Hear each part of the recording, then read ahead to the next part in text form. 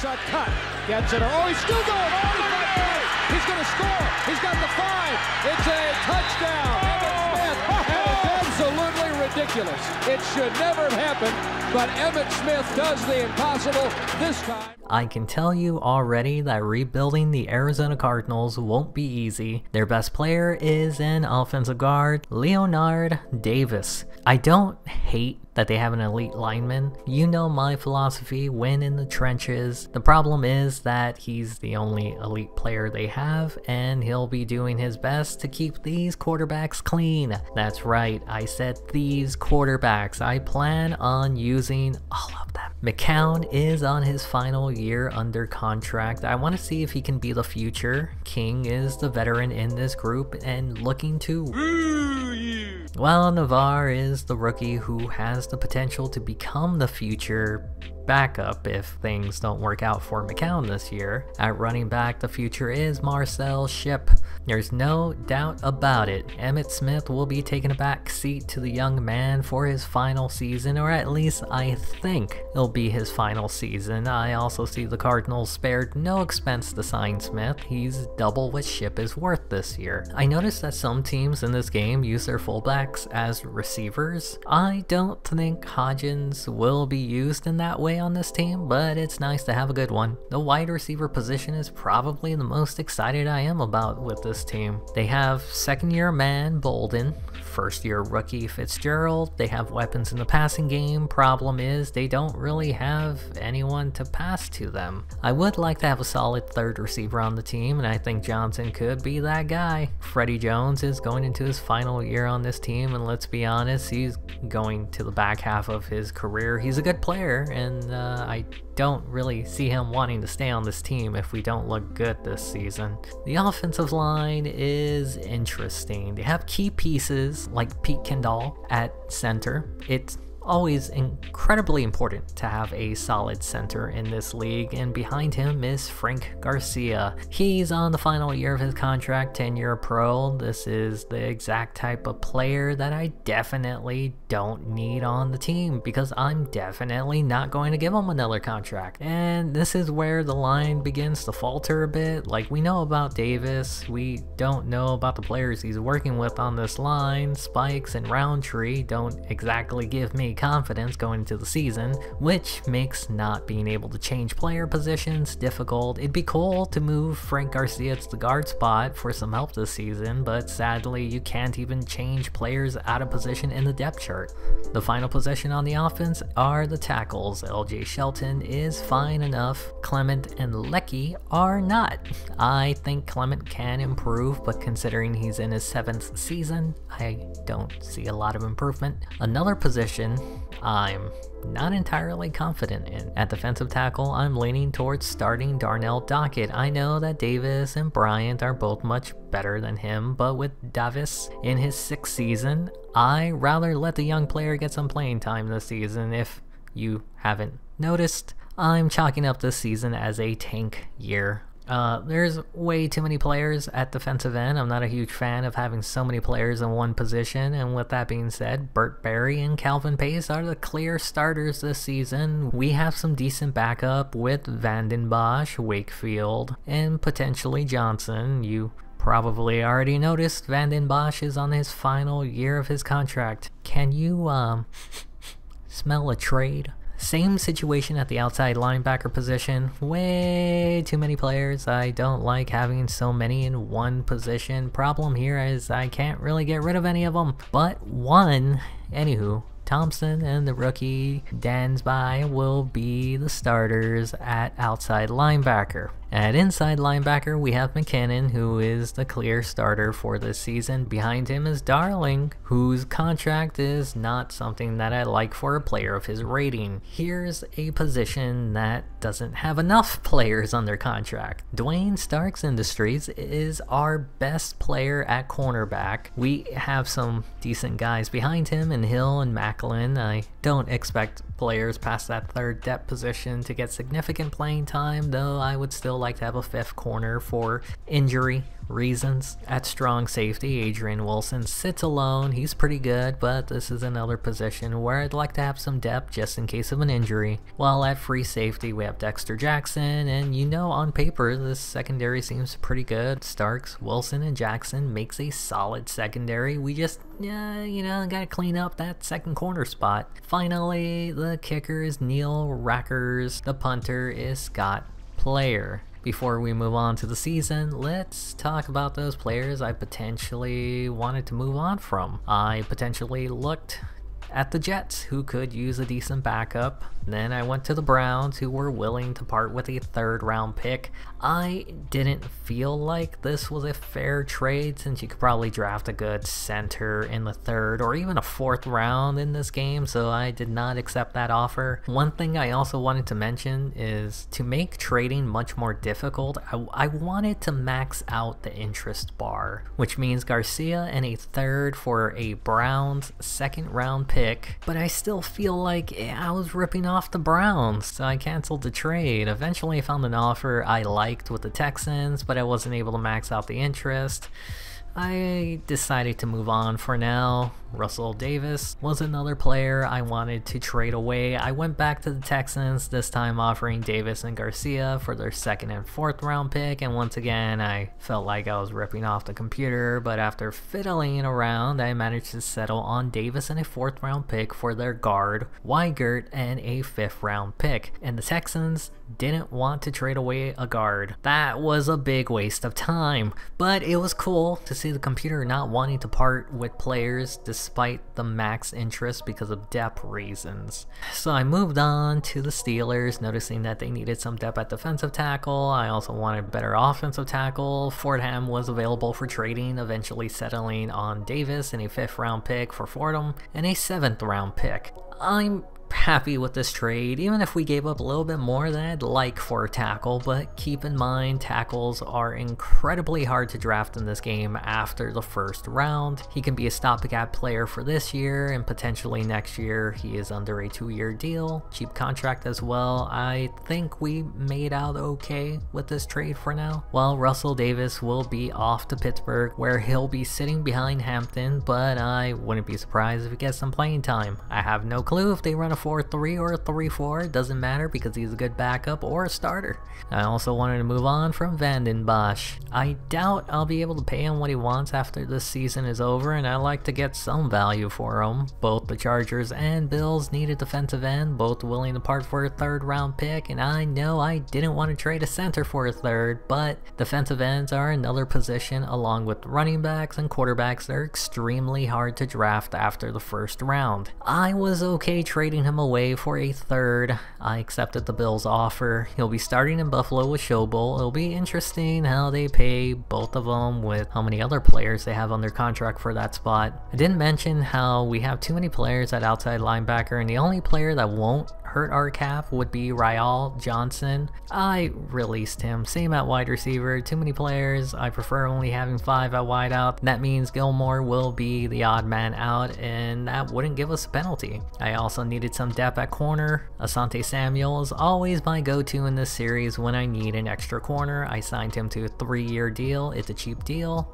He's a depth signing. I don't ever expect him to see the field unless the season completely falls apart, and I also wanted to sign a depth player at strong safety and decided to go to a familiar name from my Oakland Raiders rebuild. Sadiq Shabazz will be the backup to Adrian Wilson. I did try to trade Frank Garcia one last time. I ended up going to the Buccaneers, who could use competition at center. We could use a guard, and the Bucs had plenty on hand. I ended up offering Garcia and a 4th round pick for O'Dwyer and a 5th rounder. The Bucs now have depth behind Wade. If an injury happens, it wouldn't derail their season completely, while we now have a decent enough player next to Davis. He's also under a 4-year contract, which allows me to move on from Spikes and Roundtree if I have to. The NFL thinks highly of us, ranking the Cardinals as the 18th best team in the power rankings. Let's see if we can finish better than that, or we really are who I think we are. Let the rebuild officially begin with an away game against the division rival St. Louis Rams. The way the season opener goes will likely set the tone on how this season will go. Well, we're fucked. I thought that our secondary would be pretty good, but I'm beginning to have second thoughts about that now. On the bright side, Anquan Bolden is looking good. There was an injury to Bryant Johnson, you know, the guy I had high hopes for to be our number 3 going into the year, which meant I had to find his replacement. Welcome back, Brian Gilmore. We now have to shake off that season opener and hopefully have a better game against the New England Patriots for week 2. With under 3 minutes left in the game, Cardinals ball down 28-21. Can McCown drive the team down to tie the game? A sack and 2 incompletions with a turnover on downs is not what a franchise quarterback does. Patriots, Cardinals. Tom Brady calls signals at the 12-yard line. He's so dangerous, buying time, moves out of the pocket, fires, touchdown. Cardinals would lose 35-21. Defense continues to be disappointing, can't stop the passing game or the ground. At least we didn't allow 55 points this week. If there's been a trend so far, even though it's been a small sample size, but still, it's that we are scoring more and giving up less. Let's see if that continues against the Atlanta Falcons in week 3. It's the beginning of the 4th quarter, Falcons ball. Defense has been bending but not giving up too many points. Down by 3, they would give the ball back to McCown, who couldn't get it done last week, but he's been given another chance here. And he throws an interception. Defense does their job, only giving up a field goal and 40 seconds to pull off a miracle. McCown can't get it done. Cardinals, Falcons. Michael Vick is calling signals at the 20-yard line, and he bursts forward for a first down of, ooh, takes a licking though. That's twice now that McCown has been given a chance to tie or take the lead in the final quarter, and he just can't do it. On a positive note, defense has been getting better each week. McCown hasn't been terrible. He has as many touchdowns in the first 3 games this season that he had all of last season, but he also has as many interceptions. He's also not very clutch. This may be a mistake, but it's time for Sean King to rule the NFL. His first game as a starter will be against the New Orleans Saints in week 4. In the final minute of the first half, defense comes up with an interception and Sean King put up this fantastic drive. Yeah, that was enough for me to put McCown back in. Also, I found a glitch that looking at the player card in the GameCast causes your player to wear the wrong uniform. Nani? That's kind of neat. We're now 0-4 in the year. At least we didn't allow 30 points. The defense continues to clean up their mistakes from the season opener, but this offense has been terrible. I can't really express how much we suck. We can't throw it, we can't run it, we can't win it. There was another big injury in this game. Adrian Wilson will be out for 5 weeks with a hamstring injury, which means Shabazz is going to get some playtime. Great. You know, at this point, the season is lost. Let's see what Navarre can do at quarterback. He is a rookie, but with nothing to really play for because, let's be clear, this is not a playoff caliber team at the moment. Let's see what our young players have. What's a better game to have your young rookie make than his first start against a division rival, 49ers, a good team, in an away game? This won't hurt his development at all. I'm quite surprised the score was as close as it was. I was expecting a blowout, honestly. Navarre didn't have a terrible performance. Larry Fitzgerald popped off. Marcel Shipp, he's not great. Defense gave up 300 yards to Ratata. Bending but not breaking. I'd rather not bend at all, but that's what happens when Adrian Wilson misses a game. On the bright side, we take a break from losing in week 6, though in week 7 we can take on another division rival, the Seattle Seahawks. In the second half, Cardinals down by 3, and they started by returning the opening half kickoff to the house. Then they forced a turnover on the following drive, not able to score a touchdown, but to make it a 1-touchdown game. They did manage to even string together another long drive, not for a touchdown, but to make it a 10-point game going into the fourth quarter. The Seahawks have been running the ball well with Sean Alexander. You can see here they're just running it down our throats to make it a 3-point game again. All Navarre needs to do is string together a few first downs to run the clock, and he throws an interception. Okay, the Cardinals were able to force a fourth down, but the Seahawks wanted to win. They converted for a first down, drive now inside the 10, and on another fourth down, they go for the win instead of the tie, and they score the go-ahead touchdown. With about a minute left in the game, the Cardinals need a touchdown. McCown wasn't able to do it back in week 2 and 3, but Navarre has no problem finding the fullback for a go-ahead score. Looks like we're going to get our first win of the... I feel like if this game wants you to lose, you're gonna lose. Well, that sucks. We could talk about how good Navarre looked at the end of the game, but truth be told, he was 8 for 25. That's not good. I still think we were robbed, but if he didn't play like Tim Tebow, we probably would have won this game before the final drive. With that being said, I'm putting McCown back in. I think he wins that game because it wouldn't have gone that close towards the end. We now take on Buffalo, and it's been a rough stretch of games, and let's be honest, we should have won that last week. Well, Navarre may not be good, but we were at least competitive with him in the game. We just got clapped by the Bills. Navarre is back in as the starter. I'm back, baby! Also, another injury to one of our backup receivers, Nate Poole. Not too many injuries this season, which is, well, it's nice. Look at these teams we're playing against. We're hitting all the teams who are on a hot streak right now. What's up with that? An interception that leads to a quick touchdown, followed by a big play from Navarre to Johnson. That would give the Cardinals a 14-0 lead going into the second quarter. Then right on cue, Navarre throws an interception. Dolphins drive down the field for a touchdown, and screw it, why not go for 2 while we're at it? Then in the final minute of the half, AJ Touchy-Feely finds Chambers to take a 1-point lead. The Cardinals would manage to kick a field goal before half to reclaim the lead. Then halfway through the third, Navarre throws another interception that would lead to the Dolphins reclaiming their 1-point lead again. In the fourth quarter, Dolphins would add another 3 points, which means Navarre has a chance to do what he did in Seattle. A last-minute go-ahead drive, and on 4th and 1, they passed the ball. Incomplete. We dropped our 8th straight game to start the year. The only positive thing I can say about that is, well, when Navarre is in the game, the team seems to compete. He may not be a franchise quarterback, but he's definitely good enough to be the backup going into next year if I choose not to bring McCown back. Week 10 will now be against the New York Giants. Well, forget what I said about this team competing. They look like an 0-9 team today. I'm benching Navarre, and guess who's back? Back again. Josh McCown. At this point, do we just try to go 0-16 so we don't have to compete for the first overall pick? I mean, we're taking on the Panthers next, and the Giants blew us away. I feel pretty confident in a loss.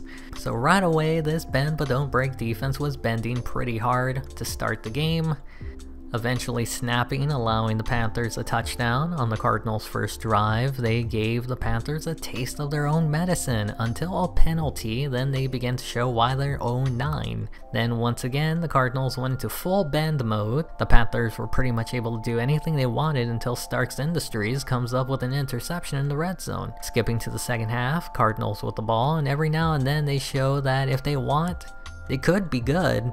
Touchdown gives them their first lead. So I have Gamecast playing in fast mode. I speed it up and slow it down in editing for story purposes, but a problem with fast mode is it doesn't show when a team blocks a punt, and that's how the Cardinals got it inside the 5 and eventually take a 10-point lead. The Cardinals would get the ball back one more time in the third quarter, and Anquan bold and showing why he's the number 1 on this team. There's no way we lose this game, right?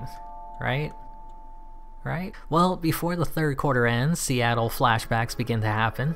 We're gonna lose this game. 2 minutes left and the Panthers have the ball, and when the Cardinals defense needs to make a stop on 4th down, they can't do it twice and allow the Panthers to be within 3 with 47 seconds to go, but they don't get the onside kick, and guess what, gang? We won our first game of the year.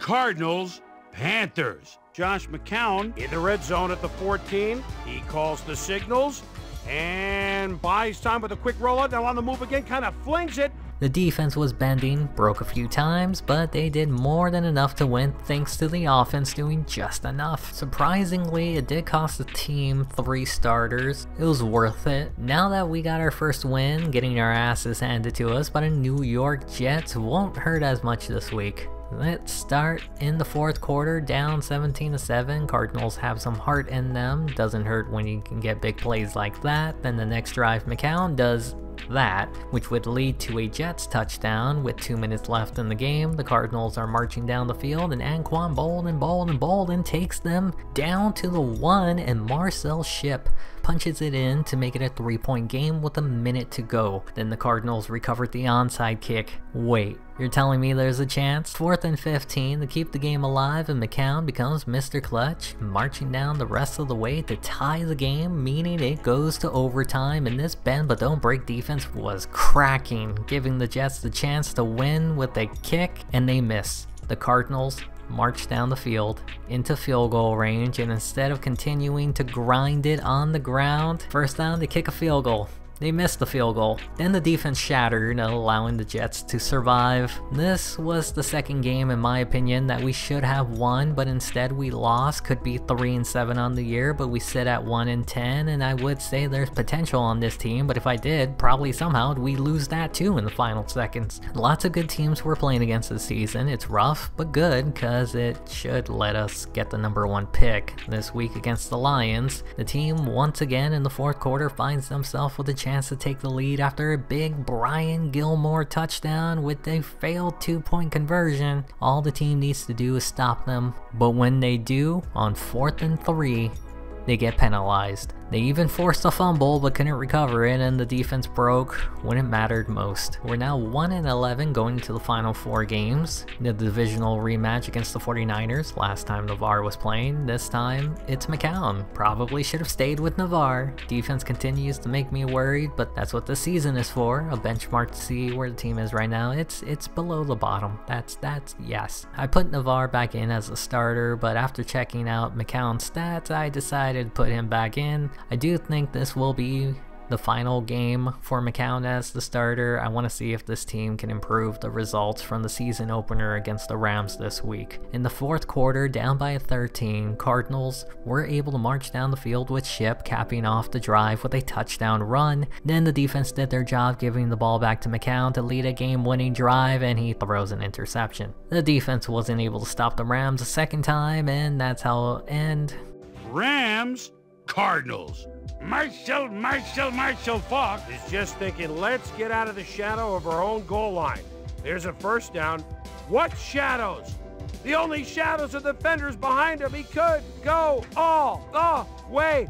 A 98-yard run. Considering we gave up 55 points the first time, I call this a success. We still only have 1 win, but we're the most dangerous 1-win team out there. Believe it. Now we're back to Navarre, the final 2 games of the season. First game being against the Seahawks. Remember, we should have won this game earlier, and in the fourth quarter, tied 10-10. The Cardinals just had a complete meltdown, giving up a punt return for a touchdown. Then the defense letting them move all over them, with a touchdown coming in the final minute, but unable to recover the onside kick.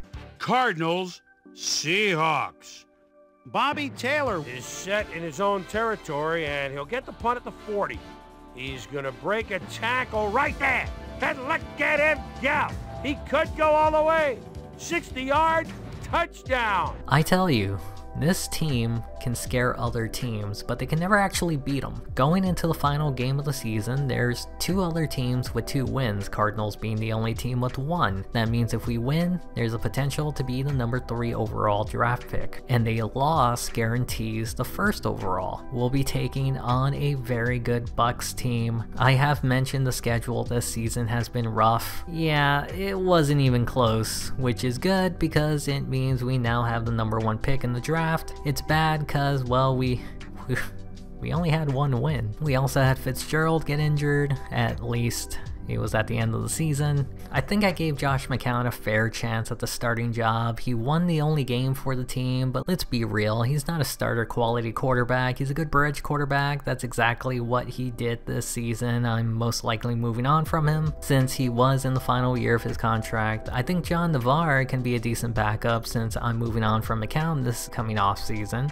Navarre will be his replacement, and Sean King, he did not rule no one. I had high hopes for Marcel Shipp, but it looks like he's not as good as I was hoping he'd be, under 4 yards a carry, but his 10 touchdowns give me hope that he can be a good bruising back. I'm most likely going to replace him as a starter. Emmitt Smith, on the other hand, had a resurgence of some sorts. I probably should have started him, but with him being at the end of his career, it was a smarter idea to keep him as the backup. Now, I know what you're thinking. How did Bolden not get 1,000 yards on the season? I was thinking the same thing. I thought he was having a great season. The truth is that there weren't that many 1,000 yard receivers. Only 8 in the NFL over 1,000, 4 over 1,100, and 2 over 1,300. It seems extremely hard to get over 1,000 in this game, through simulation anyways. With Bolden getting most of the attention from the quarterback, Larry Fitzgerald wasn't able to get more than 500 on the season, and that's pretty low, but hopefully it's just because the quarterbacks were bad and the defense couldn't get off the field. Though Bryant Johnson was averaging more than Fitzgerald, and that's because he was missing half the season. On the bright side, he's looking like a solid third. Also, Casper, he's looking like a solid fourth. This dude can jump to the moon. Red zone threat, anyone? On the defensive side, Ronald McKinnon led the team in tackles. He also made the Pro Bowl this season, rightfully deserved. He was the highest voted player in his position. I'm sure his stats are inflated since he was on the field for most of the year, since the defense couldn't force a 3 and out, but still, he's at least productive. Thompson was second on the team with tackles and also made the Pro Bowl along with McKinnon. His stats weren't as impressive, but he's still a young player, a core part of this rebuild. Dexter Jackson was the last player on the team with over 100 tackles. He's also another core player on this defense. He's supposed to be a free safety, but he's playing like a strong safety. Another big player for this team is Carlos Dansby. He won Rookie Defensive Player of the Year. He had as decent of a season as McCannon, and I'm really happy with the linebackers on this team. Burt Berry led the team in sacks. That's awesome and all that, but like, I want someone who can like stop the run. I'm not sure if Burt Berry can do that, but for now he's a really good pass rusher, and we do need those. Darnell Dockett was second on the team in sacks, and this man is very well rounded. This was why I wanted to start him this season, to get as much experience as he possibly can. Him and Dansby are making their rookie class look great. I wanted to bring up Adrian Wilson really quick. He didn't really do much to stand out this season, but he's still young. There's hope he can produce like his 2002 season. Dwayne Starks Industry was the only player with multiple interceptions this season. Not only did he have multiple, he had almost as many interceptions as tackles. I don't know if that's a good or bad thing, considering that he had 9 interceptions. I'll say it's pretty good. Neil Rackers missed 5 kicks this season, including the one in overtime against the Jets that would have won the game for us. While Scott Player had more than half his punts go inside the 20, which means we're stalling out a lot on offense near midfield since none of the kicks were touchbacks. We also had 1 kick return for a touchdown in the Seattle game by Josh Scooby-Doo. I do feel like the game is random when it comes to wins and losses. I say that because I did do a Detroit Lions rebuild, and they are 11-5 in year 1. And then again, we're 1-15, and that seems accurate. Sadly, they won't move on to the divisional round. Vanden Bosch is riding high with the Buffalo Bills, and Frank Garcia is a backup in Tampa Bay. Let's see if our former players can have more success elsewhere. I should probably stop talking about teams I have connections with. They seem to lose. In the conference championship games, there's the Oakland Raiders, a team we rebuilt in Madden 2004. Let's see if they can return to the Super Bowl, while in the NFC, the only team we beat this year, the Carolina Panthers, could return to the Super Bowl as well. Look at that. They both made it. Wouldn't it be funny that the only team we beat this year was the Super Bowl champs? So, are we like, better than the Super Bowl champs? Does that make us the real champions? Well, that's it for our first season in this rebuild. Looks like we sucked, which is good for the purposes of this video. Now, if it was season 5 and we're 1-15, sucking would be much worse. Looking ahead at next season, Mel's mock draft has us selecting a running back with the first overall pick, and I'm honestly tempted since our running game was rough, and going quarterback in the second round, that's a problem that you'll have to wait and see for a solution in the next video. See you in year 2.